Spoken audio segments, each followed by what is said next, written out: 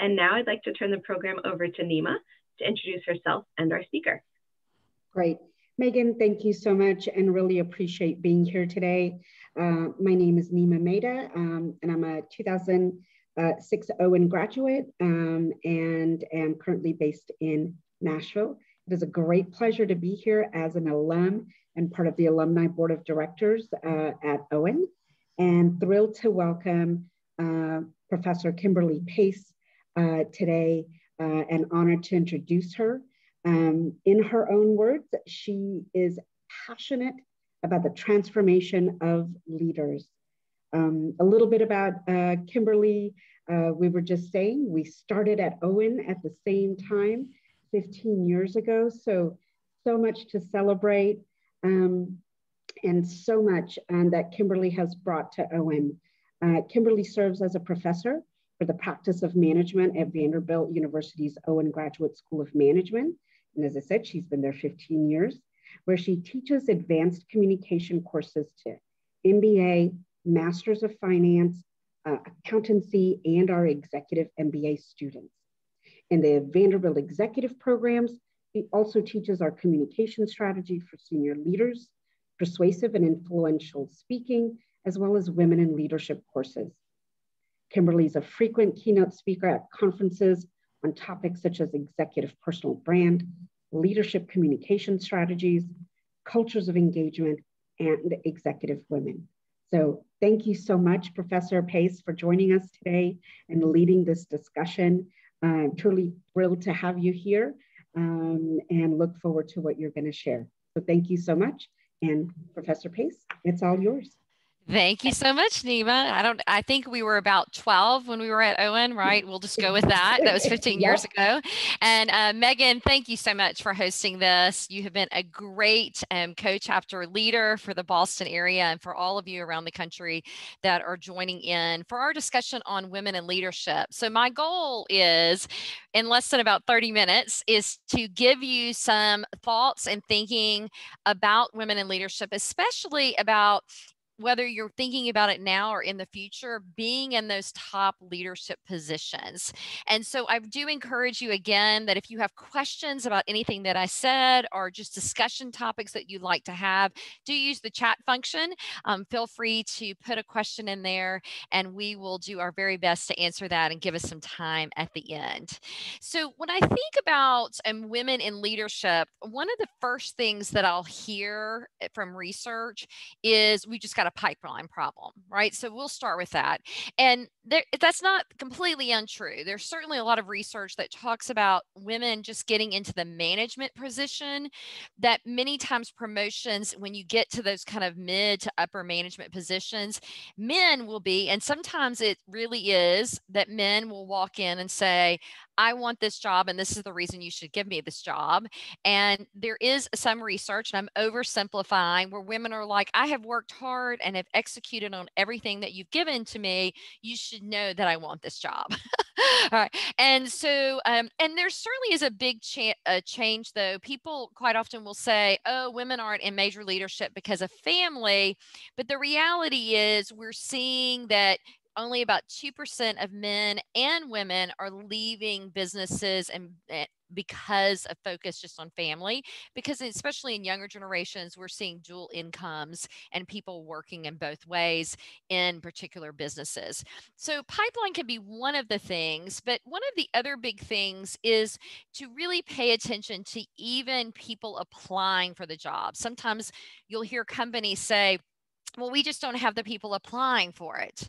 And what I would encourage you to do is to go all the way back to things like job descriptions, because you can put them into software to look, is your job description actually recruiting women into those leadership positions that women would go, oh, that's something that's so me that I would be interested in it. So there's a lot of that, as well as I do believe, since women have so many choices in our leadership, they are looking for the benefits the company brings as well as flexibility. It's not about quality of doing the job, but making sure it really is the right cultural fit for organization. And in the recent study that just came out in the past few weeks from Gallup on how COVID has impacted the business. This is no surprise, I think, to anyone. Women, and I would even say also younger couples, but especially women, their engagement scores decreased during COVID. And the majority of the reason for that, where other areas were really growing, is because of responsibility of home life, whether that's caring for an elderly parent or caring for children. But this really was out of balance and how difficult it was. And the ones that did feel the most engaged, the ones that felt really support from their leadership. So there's some really interesting, even new research out there. I do want to begin, though, as we think about women in the C-suite, in that executive CEO, CFO, COO, CMO suite. Things that I have seen and observed as I have done executive coaching that can sabotage your move. Now, let me say before I get into this, this is not for all women, and this is also not exclusive to men. All right. So this can happen for men and women, but they are things that I see quite often as I'm coaching women into these executive positions. So I would say my number 7, and we're going to go from 7 to 1, is don't wait if you want something. Right. So if you want something, whether it's a flex schedule or you want a promotion or you want to try something different, don't wait for that opportunity to open up. Be willing to ask for it and just share that you're interested, even if it's something new that you're creating. I have a colleague that says quite often, don't let other people say no for you. It's okay for people to say no. Just don't let other people say no for you. And so don't wait on things that you might really want. This number 6 is the sabotage, is to not share too much information. Now, I'm all about communications, right? So it's important to communicate. But sometimes in my coaching of women executives, I find that they like to explain the why behind it. So let's say that there has been a mistake made and they're going to solve it. I will see women quite often give me 3 paragraphs explaining what happened and then a really detailed of how they were going to solve it. When I could give the exact same exercise to some men in the room, and sometimes they'll just say, sorry, this is how I'm going to solve it. And that's it. So the sense of making sure that as quickly as possible, you get to the solution and be very clear and concise and crisp in assertive in your answer. And then you can always say, if you have other questions, please let me know. Most of the time people won't. They just want to know that you have it taken care of. So being careful about that. Number 5 is ignore. And ignore means ignoring feedback that is given to you and being really open to feedback, even if it's hard. So I'm going to give you an example. When I was like 26 years old, I had a boss who happened to be another female that was in her late 50s, and she brought me into the office and she told me that I needed to stop being so happy in all meetings. And I remember thinking to myself, like, just because you're older and have gotten really grumpy, this is not my problem. That's what I was really thinking. But the reality was, even though it wasn't perfect feedback, once I really got into the conversation, because I have a very bubbly personality, what was happening is I would be very friendly, but then I'd get into the meetings and I would laugh a lot and kind of joke around. But the majority of the people in my meeting were all older males. And so just by not being authentic, but just kind of reining it in and being a little more direct in what I was saying during the meeting, all of a sudden people took me more seriously of what I was saying. So it wasn't easy feedback to hear, but it was great feedback for me to have. And so always seeking out coaches and mentors and those people that can give you very honest feedback is helpful. Number 4 is to not abandon your goals. Now, what's great about this is in our day and age, you can go back to that kind of number 7, don't wait for what you want. I've heard top executives come in years ago and say, I want to run this project, but I'm going to do it 3 days a week in the office and 2 days a week from home. All right. Or I have friends that have decided to take off the first 4 years of their child's life. But in the process on it, they put themselves on some executive boards. So they had about 2 to 3 meetings a year on these executive boards and kept all their connections going so that when they did return to work, they didn't lose any momentum of their placement and what they were doing. In fact, had made some even richer contacts in the work that they do. So you don't necessarily have to abandon your goals if you have a particular schedule or flexibility that you want with your family is also important.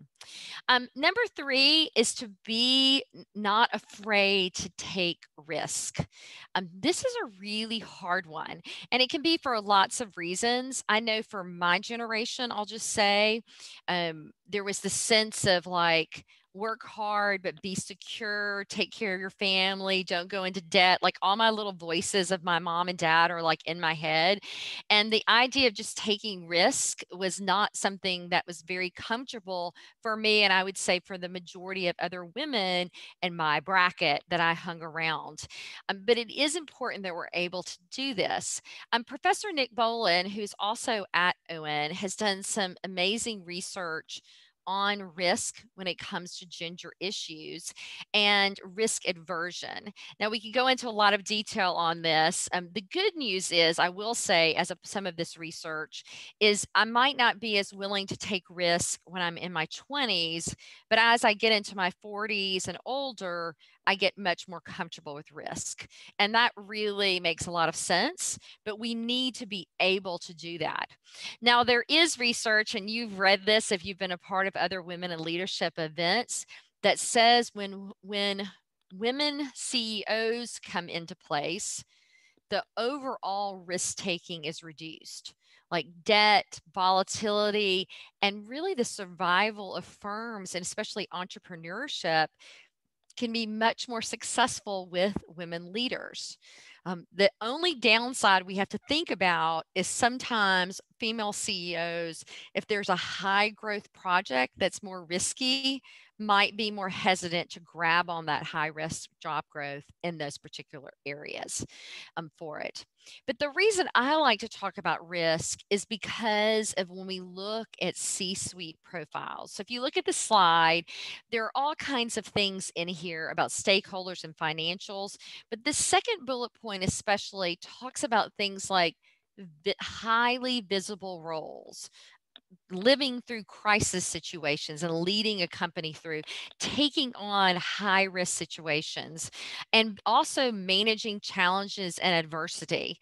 It's not that I know for some women leaders that COVID-19, as horrible it has been for our world, you really sometimes see where the real leaders are in those moments of how they have led those organizations. And because of that, have had some higher visibility in the work they do. So we want to be able to take those risks. And so I just encourage you to think about, what kind of risk have you taken in your career, and what kind of risk might you be willing to take in your career in order to really go for it and be successful for it.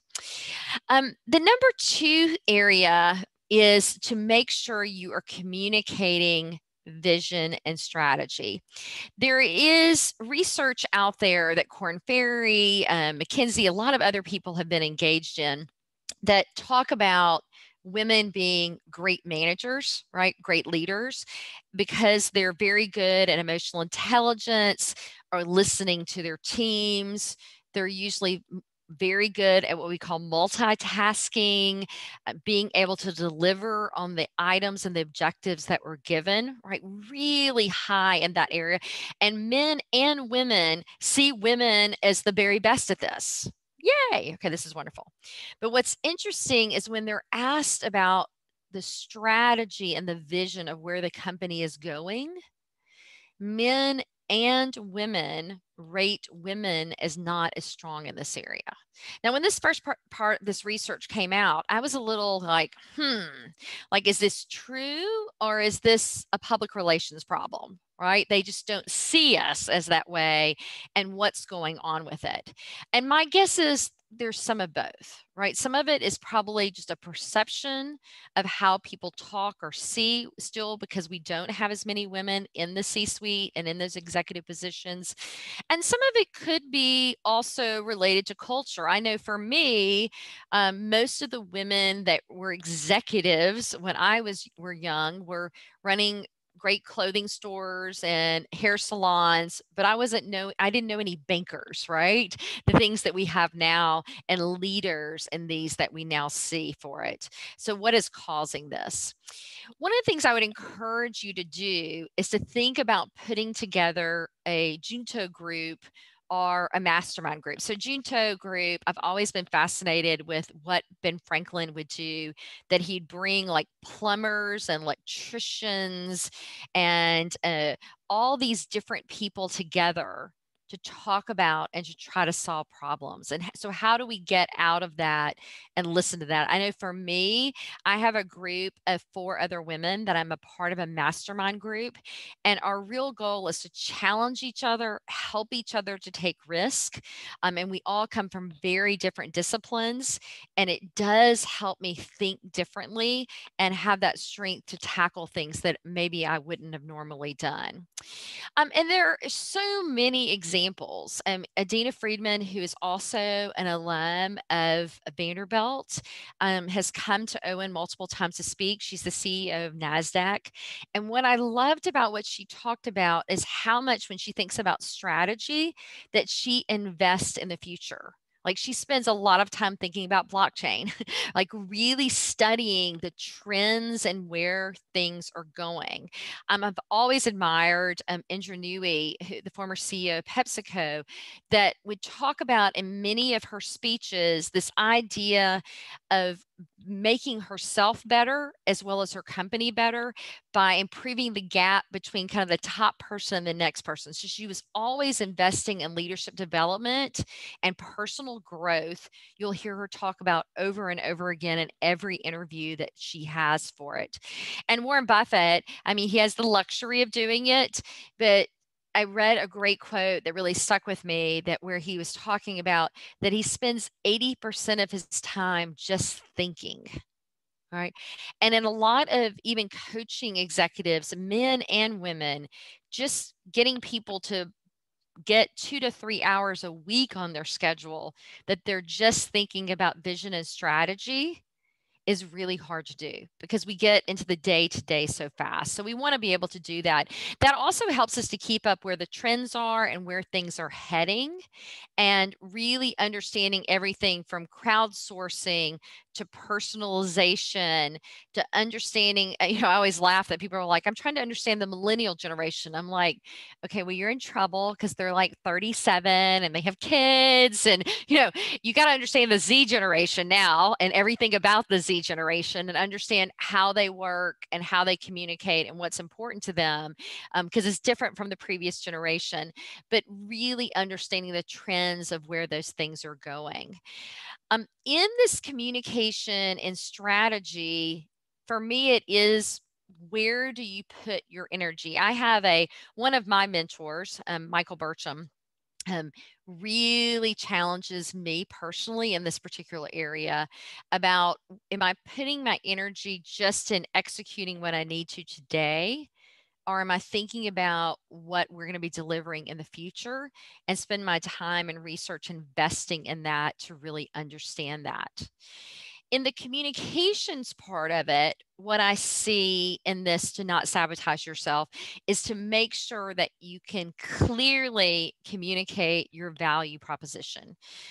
Now, sometimes people will call this the elevator pitch. I know with my students, I called it the personal brand pitch, but it is always throughout your career, at every stage of your career, understanding what that value is that you really bring to the organization, and what uniquely that you do and you bring. Now, this does change over time as you gain more experience, as you gain more expertise in particular areas, you'll be able to adjust that value proposition and be able to add to it.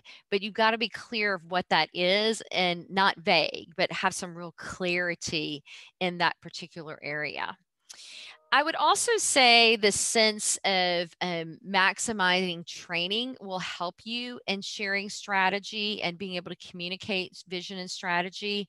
The good news is there is some amazing research that says, especially as let's say that men and women are both in their 40s, that women will continue for the rest of their career to crave feedback and really want the feedback. And sometimes, once again, it's not all, this is just saying, men will be like, well, I'm 40 something. I really know my stuff. I really don't need any more feedback. But the good news is we really do want to continue to better ourselves and learn more. So I find that not just taking courses or receiving new certifications keeps me fresh, but also cross training of roles and really understanding different roles. And within a company, when you go into a company, if you're in a particular department, making sure that you're reaching out to people in very different departments to build that natural relationship, that authentic relationship that also just increases your awareness of the entire enterprise. And the more you do that, the more it influences how you talk about strategy and how you communicate that and where things are going. And I would also just think about your kind of overall database. And I mean, you can, I know some people actually keep a database of who they keep in touch with and how they communicate with that. But being a very valuable resource to people. So, for example, on your LinkedIn, I really do think about that if someone sends me a private message through LinkedIn that I know, even if they're not asking me for something, I try to be a networker. I try to help them be successful and share other people with them. And that's a huge way because a lot of business promotions, so much of our reputational management is what other people are saying, of course, when we're not in the room. And so making sure that we're building that. And I would also say in the communicating and thinking about the areas that you want to lead strategy and vision for companies, think about the kind of companies you want to go work for. There are companies that are amazing for women. There are companies that are amazing for people that also want to have multiple kids and they want their kids to be on site at a daycare so they can stop by for lunch. I mean, those companies exist. And so I always say to men and women, really be choosy about the kind of culture that you want for an organization. And if you're in an organization that the culture does not have what you want, once again, go back to that number 7, like don't be afraid to ask, right? Don't wait for something. If you want it, go ahead and ask for it. And then the number one thing that I think is important is what I call not forgetting to brand yourself. Now, I am not talking about your TikTok channel. I do have a TikTok channel for my dog, Liza Minnelli, but that's a whole different issue, my little Shih Tzu. But this is not about marketing yourself or branding yourself in that way. What I'm really talking about is making sure that authentically who you are gets communicated clearly with other people that work around you. Because sometimes it's just hard to see ourselves and to really understand what is happening and what gets away. And I could give you a lot of case studies on that as I have worked with executive women about seeing yourself clearly for it. So I wanted to give a few tips on how to do this effectively to help you in your career. One is just to make sure you have what I call truth tellers around you. I call them my personal board of advisors, right? So this is different from my mastermind group. These are people that if I go to and ask them to give me feedback, they will. I've told this story before, so Neema, you might have heard this, but I had a significant birthday. I'm out of the country and one of my close friends flies in, meets my husband and myself, and he's exactly 10 years older than I am. And I said to him, as I move into this new decade, what advice do you have? And he said, do you really want that advice? And I said, yeah, I really want the feedback. And so it goes on like a couple of more times. Like the third time, I'm like, no, I really would like to have this feedback. He's like, you really want the feedback? And I'm like, no, I really want to know, like, you know me, what, as I'm looking at the next 10 years of my career, what kinds of things would you would encourage me to think about? And he says, okay. So he starts. 2 hours later, he finishes. And I didn't sleep well for 6 months. Now, the reality was it completely changed the way that I teach, the way I do consulting, the way I think about things. It was such powerful feedback, but it was a lot on like where my priorities are and what I needed to probably shift if I wanted to get to the goals that I had for myself. So make sure, whether it's a coach or an advisor, that you have these people throughout your career, no matter when it is, that can give you that reality check. So there's a book called Building a Brand Driven Business by Scott Davis, and in it is this definition. And one of the things that I want to say about when I think about brand is two things. One is this word in here, consistently. So I want you to think for yourself, if I went into your closet and I opened up your closet door, how many of you would have everything perfectly organized in your closet? Like everything organized. Now, if you are going, yes, of course, doesn't everybody? I'm going, congratulations, that's wonderful. And I also don't understand you. Like, I love these people that do this, because people that have everything organized in their closet are probably pretty detailed oriented and very organized in other parts of their life. Now, I love that. I love that idea. I can do it for short periods of time. I can do it when I'm leading a meeting, but it is not my authentic greatest strength. I'm like the ideation person that comes in and loses their keys all the time. The other thing about this is this word differentiated. So what it goes back to that value proposition of always making sure that people know what makes you unique, that you bring to the organization. If not, it's just too hard to kind of blur in with everyone else. Like, oh, that person's smart, they're good, but they're not going to become top of mind when I'm sitting around the table talking about this next big role for you. So I love models. And so this is a model that I use with all executives as well as all the students at Vanderbilt.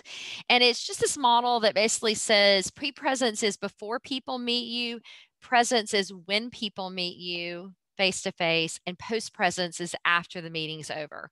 So here's the easiest way to think about it. Like before you meet someone else for the first time face to face, what are things that influence what you think of them? Okay, what are things that do that? So some of the things for me, I would say, is curb appeal. And what I mean by that is if I Google them, like what do I see? What does their picture look like? Where did they go to school? Did I see clubs or organizations they've been a part of, or nonprofit? Where did they even work? What's their title? Like all those things start influencing me very quickly just from what I'm reading, like in a resume or a LinkedIn profile or anything else that I might find. This is not as much fun. I will side note, this is not as much fun as it used to be.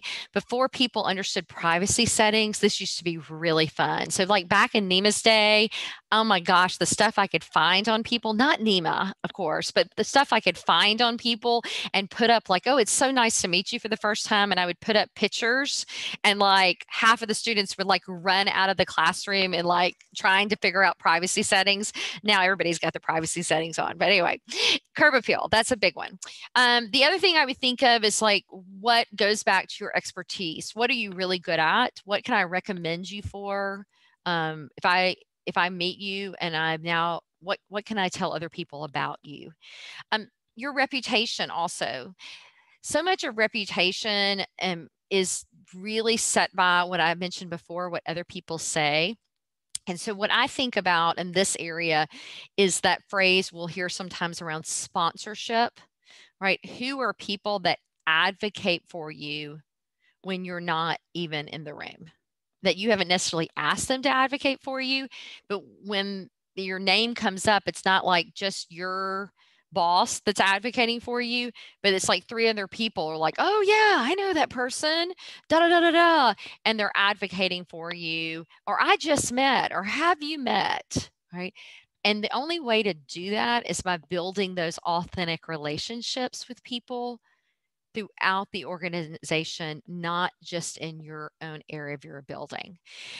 This is a kind of a big pet peeve for me, so I always have to bring it out, is your writing can really impact your brand in the pre-presence. It's clear, right? We all know this. We can all think about this. It is clear that a lot of people should not be using email, right? They just shouldn't be using it. And it has to do with it's too long, or it's not clear, it's not professional, or maybe they're using preaching language, which is like, as I have mentioned yesterday in the meeting, right? That's kind of preaching later. And I have found a new trend that's really been disturbing, which is lots of negative words are showing up in emails. So unfortunately, however, those are not inappropriate words, but in email and in executive writing, they're really not needed. They're filler words. Just be very clear and concise, and really think about what does it mean to have an executive tone in your emails as you're communicating and sounding like an executive. Now, presence is you've just met someone for the very first time. They walk up to you and start talking with you. What are things that influence your perception very quickly in those moments? So, not surprisingly, there is that kind of first impressions. It can be anything from how prepared, how I saw them treat the administrative or the receptionist as they walked in the door. I think a lot about, are they aware of the mood of who's in the room and kind of matching that mood? And are they picking up and remembering small things? So if I meet someone and they kind of say, oh, I've gone on vacation, or, oh, I've been out of the office because I've been caring for a sick aunt, those are things that I remember. And so that next time I see them, that I'm really paying attention to that. The mood one I do think is the hardest because it takes a very high emotional intelligence. It's that Malcolm Gladwell's book Blink, right? Being able to read the room. Can I walk into a room and read body language, feel the room, which is a little been harder to do in this virtual world, and be able to measure mood so that I can adapt my presentation in that particular moment to help really ease that and not just kind of bulldoze what I want to say to every single group the exact same way. In the brand, one of the things I want to challenge you to think about is that when I'm trying to be persuasive, so this is not just in day-to-day conversations with someone I've known for a long time. People take this research out of context all the time. But Moravian's research on liking, on feelings and attitudes has to do with, as someone is trying to persuade you, if I'm trying to persuade you of something, especially in a first impression, I've got words, tone, and body language that can influence the liking. Okay, the liking. And so you think about 100% as the message. How much would you guess the words would be? How much would you guess the tone would be of the voice? And how much would you guess the body language to be? Now, part of this that you've probably seen before is that 7% of our words, 38% is tone, and 55% is body language. Now, let me be very clear, words still really matter, the words that we say. Now, we could do some research on this in politics, that sometimes words don't seem to matter. Like, people will cheer for people like, oh, that's such fabulous answer. And I'm like, no, I'm like yelling at the TV. That was not a good answer, right? But for some reason, the tone of the voice or the body language connected with the crowd. But we do need to be very aware in leadership positions that not just the words around strategy, risk, communicate what we're communicating, but the tone of our voice and our body language. And yes, there are some intentional and unintentional biases that show up in this, but we have to just be very aware of it. So I can give very direct feedback. I don't have to give a lot of extra words around it, but I can still use a warm tone that feels authentic to me. And I've had executives tell me, oh, yeah, that's really helpful. And they'll come back to me like 20 minutes later, like, you basically just told me I was terrible, but did it in such a nice way that I totally agreed with you. And I was like, oh, I'm so glad you understood that. Right? Right. So being very aware of our tone and our body language, even something as simple as I see many times women standing up in front of people speaking at a live will lean to the left or the right. They just won't even stand up straight. So that small thing that you do might show a different level of confidence when you're speaking in that moment. And just working on, I would say overall, just your persuasion skills. So this is everything from certainly your facial expressions, your body language, your eye contact, being able to look people directly in the eye. And even in the visual world, if you see that little green light, you have to look through the green light to really be able to connect with people and think about who's on the other side as if all of you are just sitting in my living room. Right. And gaining some additional skills and how to really build persuasive arguments with logic and emotion, being really good with data, great with business storytelling, all of those things will help. And being a great listener also really helps your brand. Listening deeply, with actively, with purpose, being able to listen between the lines, not think about what I'm going to say next, right? Don't act like I'm listening, but not listening.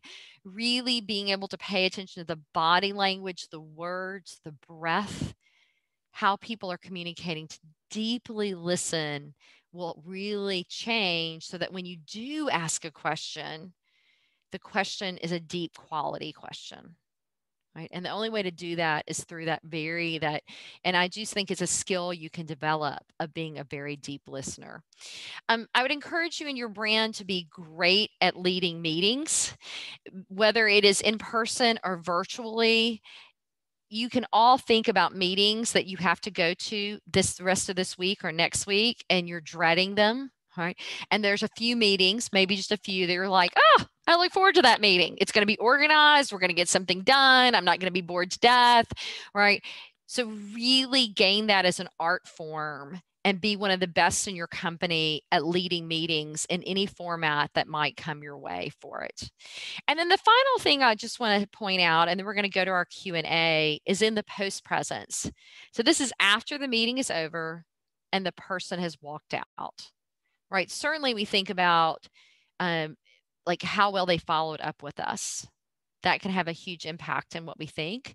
I think one of the biggest ways that you can have an impact, though, in this area is the quality of how you say thank you and the ways in which you say thank you. Because all of us remember a thank you when it's very personal and it was unexpected. Right? Very personal. It was unexpected. And so on that light, I do want to thank you. Sometimes coming to webinars and just listening to another person, I want you to definitely ask questions, but it's always my honor to be with the Vanderbilt's alums. And I'm very thankful to Megan and Neema and the whole team that's been working behind the scenes to put this program together. So I'm going to turn it back over to Megan, but some of the things that I'm thinking about coming out of this are, what kind of risk and questions around risk, how are you spending your time working on the business, as well as, anything around your personal brand strategy that I can answer. Thanks so much, Megan. Great. Thank you, Professor Pace, for a fantastic presentation. It's really thought-provoking topics and some great advice to take forward. I'm going to kick off with a couple of questions that we've had come in, and then I would also encourage participants to continue submitting any questions that you have through our Q&A function. So to kick off, I'm going to touch on that first topic that you had on the screen there around risks. And so can you Professor Pace and also Neema talk a little bit about the risks that you've taken in your career, that you would encourage women to take, and also how that differs for women in different points in their career, coming right out of undergrad, maybe a little bit further in their career, and then later on as career switchers. Neema, I'll let you take this one. I've talked a lot. Thanks, Kimberly. So risk is such a big part of everyone's career, right? But I think there are pivotal moments when you take risks about saying yes or no. For me, a big example was just even coming to Owen and getting an MBA when I knew I wanted to be in HR, right? I knew that was a risk doing that, but I understood the value that the MBA was ultimately going to have for me. And I've seen that play itself out in my career. I took some risks in, taking a job in China, right? And saying yes to being moved around the world a few times over.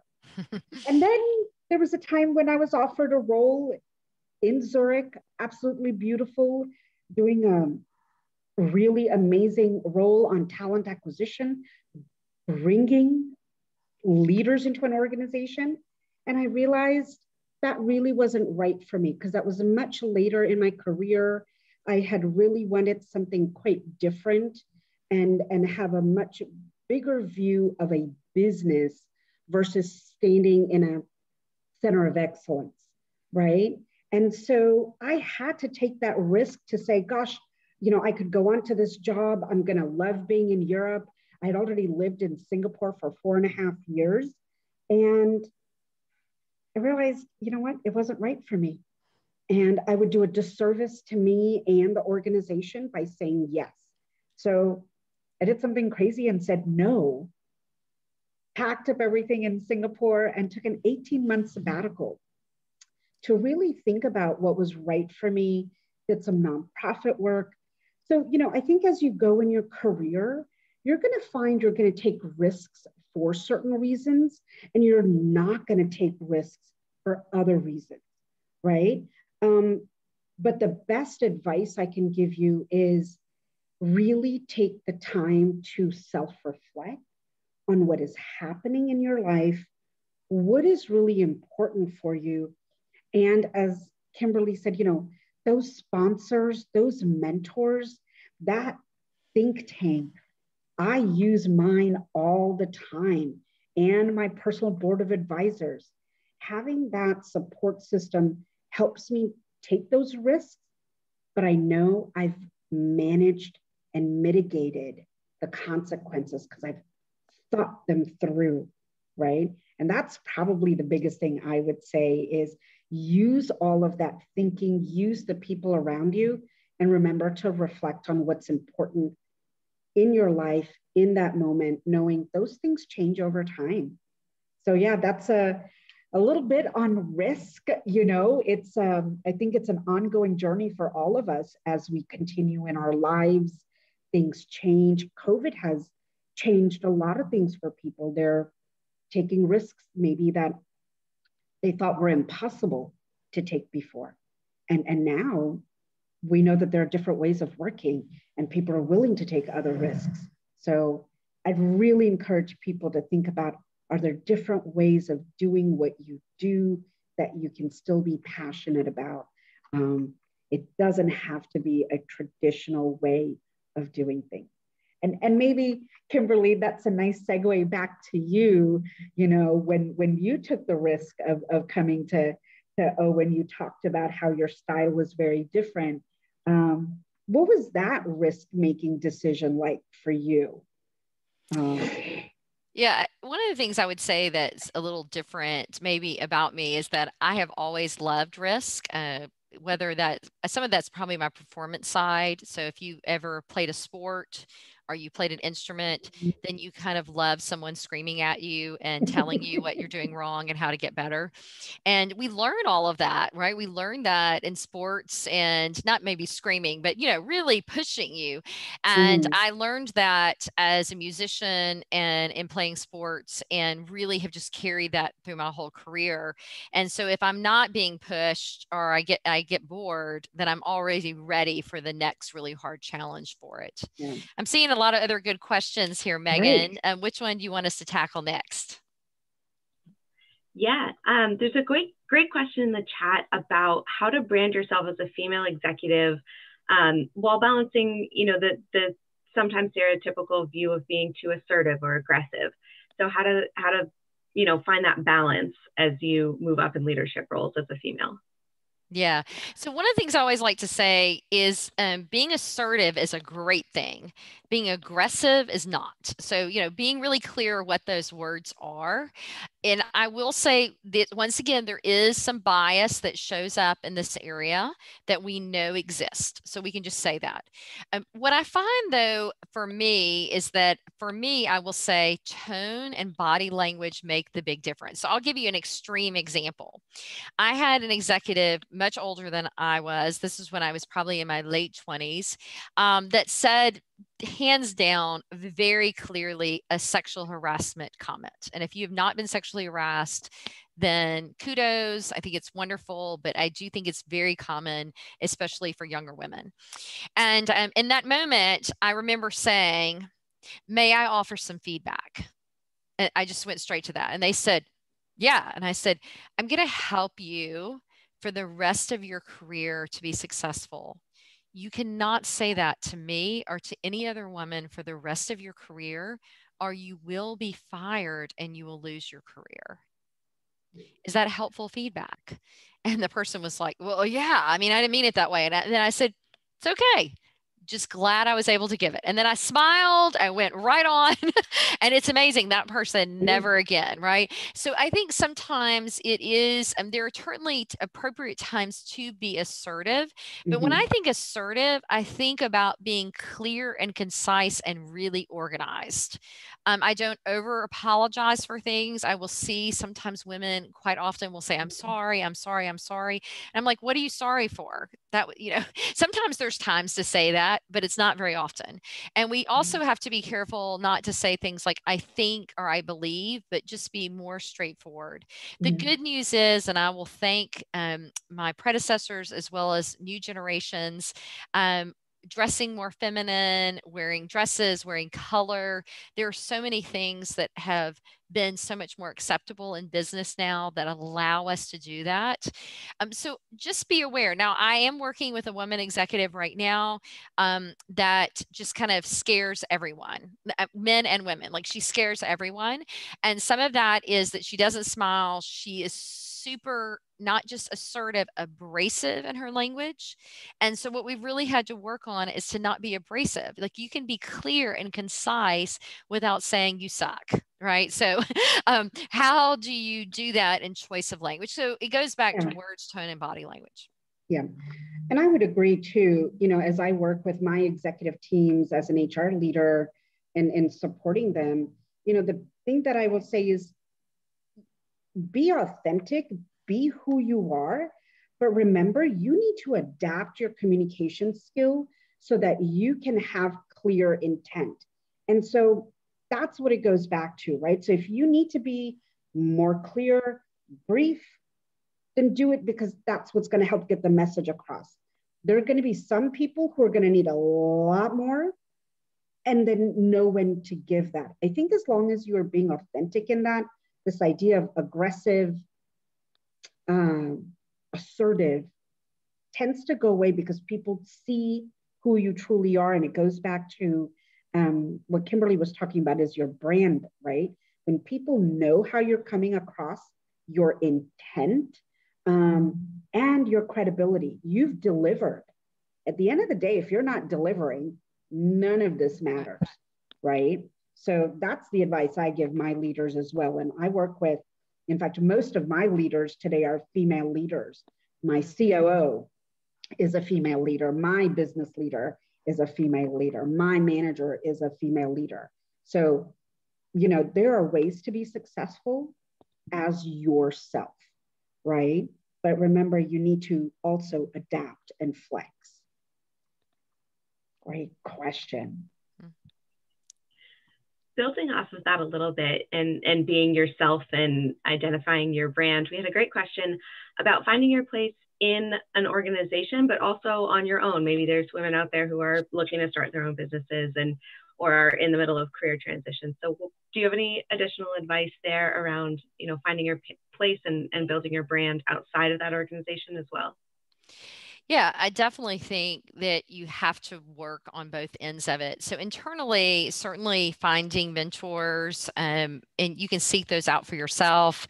Never being afraid to just ask someone to go to coffee or stopping by someone's office and getting to know people, to be able to connect with them, getting a sense of what other job opportunities are out there, volunteering for key committees that are high visibility. All of that can help you internally. And then externally, I would encourage you to look not just at people in your own industry, that certainly helps, but look beyond your industry about connecting with other. I know for me, connecting with other really strong women in other industries has been a very helpful part of my career.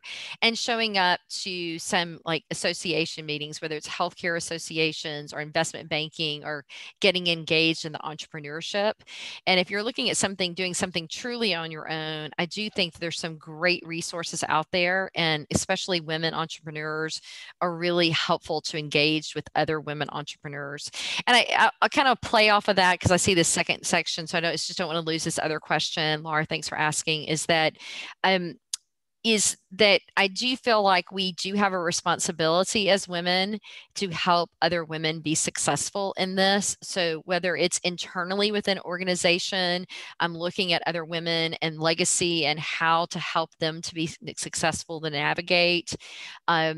I'm known as someone that if someone's trying to look for a major career change, or they're looking for an executive coach, or they're just kind of struggling with kind of like, I've got 10 more years of my career, what I really, really want to do.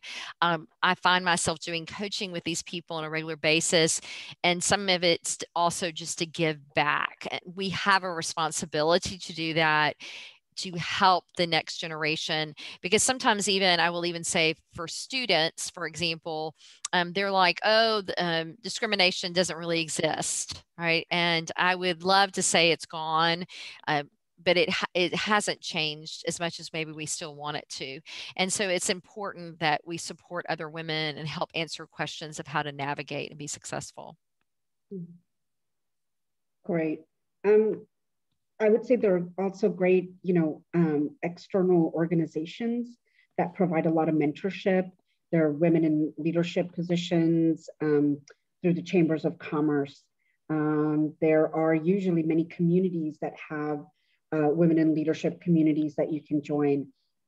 Organizations like Elevate that are meant for global women to join, get mentoring. There's some fantastic resources that you can reach out to. And, the best thing is now that we know we've got this amazing thing, the internet, you can access them, right? But I also encourage people to think through their alumni organizations, right? That's also a great way to build your network and reach out to people that you've already got a common ground with. And that's one of the things we've done here today, right? And this is a perfect example of that. And networking. Networking doesn't have to be painful, but it should be purposeful. Yeah. Great. Thank you both.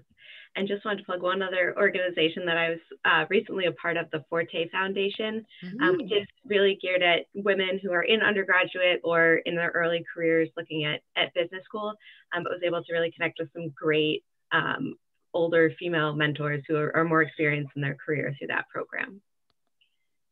Thanks. All right. One thing that's come up a couple of times in our conversation tonight has been the concept of both mentorship and sponsorship.